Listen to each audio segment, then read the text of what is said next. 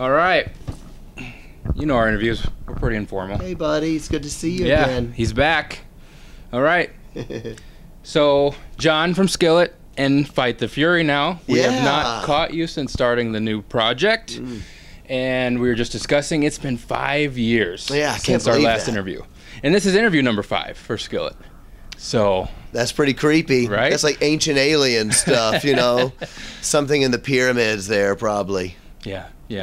So, you know, our interviews were pretty informal. We like to have fun. Yeah. So let's get into it here. So, Fight the Fury just started back in the fall. Yeah. And you've also got Jen doing her own thing with Ledger. One of the questions I took to Facebook and everything on our page and said, hey, we're interviewing Skillet. What do you want to ask? And so I'll probably get the phone up because there's some good stuff in here on our page that I want to ask. But there better be all these people out here. Exactly. But I know one of them that came up a lot is Skillet's on this 3 or 4 year rotation with an album, and it's year 3. Yeah. What's coming up? Skillet record this summer. There you go. Yeah. Just listen to mixes today as we speak. Nice. Got a few more, you know, nitpicking, I guess, you know, with the mixes, but they're almost done. Record will be done any day now. Released this summer. So we got a single coming in May. Okay. And I hope it's good. Just kidding. You know, sometimes when you work on a record for a long time, you do get kind of like, you're like, okay, I thought this was good a year ago, and I hope it's still good. But it's unnerving, especially when you wait for, as you said, 3 years. Yeah. But the longer you wait, the more epic it has to be. Yeah. You know, like waiting for a sequel. Oh, exactly. You know what I mean? So, but I think the record, I'm very excited about the record. It's good. Me and Corey produced the bulk of it this time, which is the first Skillet record we've produced the bulk of in a long, long time. Okay. So that's pretty exciting for us. Yeah.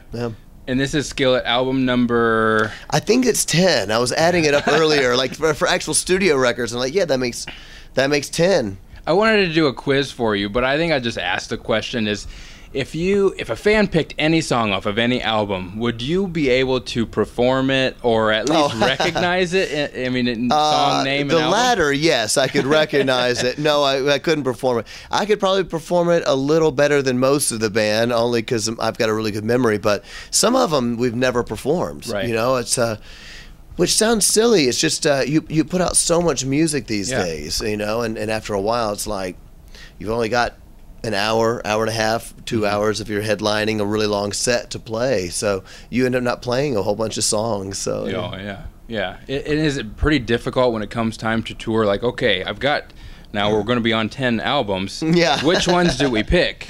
You know? It is, because there are some songs that I'm selfish about. You know, and I'm like, that'd be really fun to play. It's got a cool bass line or something, you know. So if everybody's going to get selfish about it, like, I love that because it's got a great guitar solo I get to play, and then you're not really doing it for the fans. You know, you're kind of doing it for yourself. Not that there's anything wrong with choosing a song or two that is, this is for us because it's fun. Yeah. Now I will say, some songs are just great live songs. It doesn't mean they have to be radio hits. You know, I mean, typically you got to play radio songs if you got them. Yep. But it's not like Skillet has an hour and a half worth of radio hits, but we don't have that many hits. But we have songs that we know the fans love. We have a very good idea of what the bulk of the fans like. So we'll try to throw in a couple of songs that are selfish, and then mainly just make the audience happy. Yeah.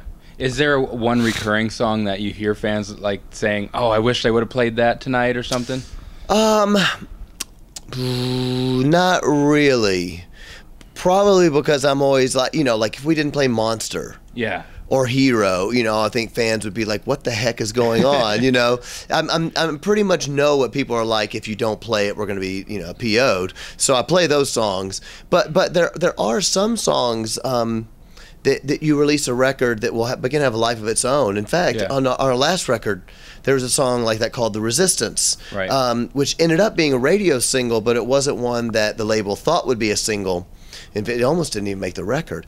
And we released it, and immediately we saw on social media that I was like, oh my gosh, this might be the fan favorite on the record. Right. And it's the last song on the album. We never thought it would be a radio single. We started playing it live, and I think it was the excitement of the fans live that convinced the label to release it as a single. So all the fans matter. Right, exactly. They matter, you know. And I'm sure it's got to be difficult when you have that song list and it's like, okay, what order do we put them on in the album?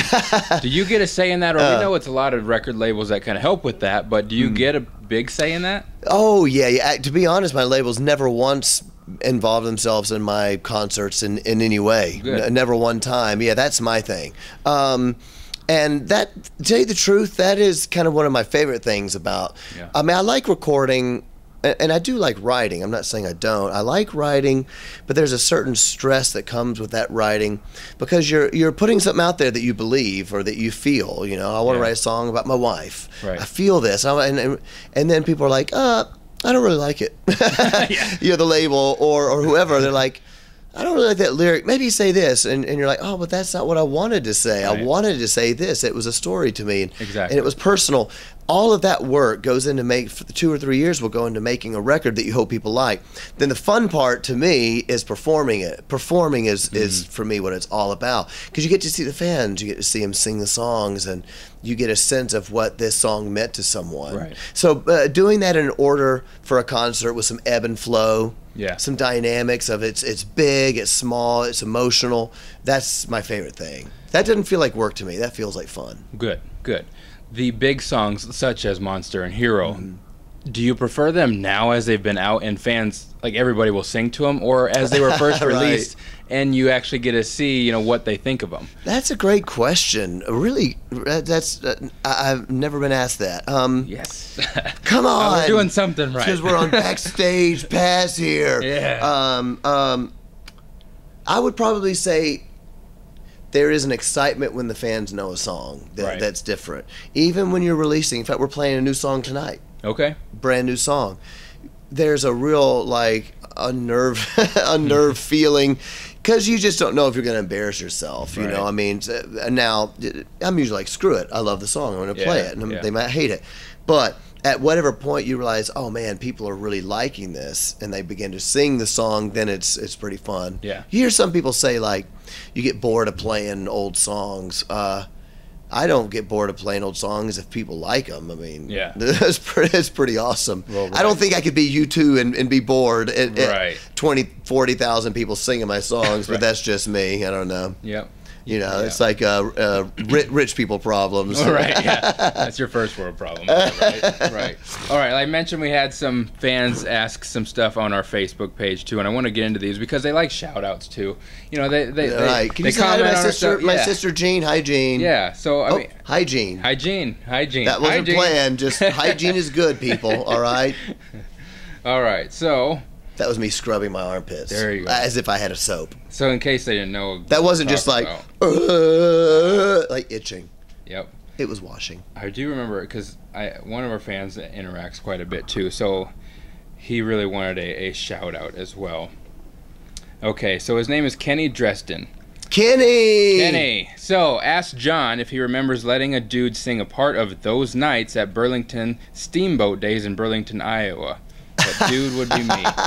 Well, I remember Steamboat Days. Yeah. It was specifically because I'd never been there, and frankly, it's just kind of a cool name. You know, it's interesting. It's like and it was very much like that town and that local thing. So I don't recall specifically you singing it, but I do usually let someone sing it. So I do remember the event, and I remember it was really hot, really humid. Yep. Really humid. Okay.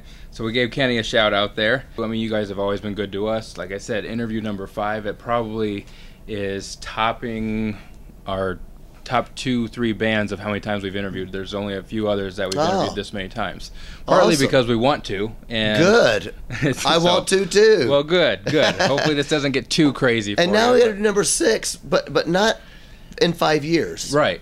Like in like 6 months or a year. Exactly. We'll make it so. Yeah, we'll do that. We'll be more of a recurrence because, man, the fans always ask for these interviews. So that's great. Appreciate your time. Check out Fight the Fury. Check out Skillet. John Cooper. Check them out, guys. Hey, everyone. Thank you for watching our video. Subscribe to us on YouTube to see all of our interviews and backstage footage. Also find us on our other socials by searching at BSE Rocks or by clicking the links below in the video. By becoming a fan of Backstage Entertainment, you can enter in contests to win autographed prizes. From Backstage Entertainment, I'm Jeremy Lafrentz. All right, you are recording now. Okay. I like taking stuff out of my pocket. I don't like stuff in my pockets. You sit down, it's all bulky. Oh, I know. And stabs your leg. Phones anymore. Phones anymore, tablets, so. Yeah, they're huge. Yeah, right.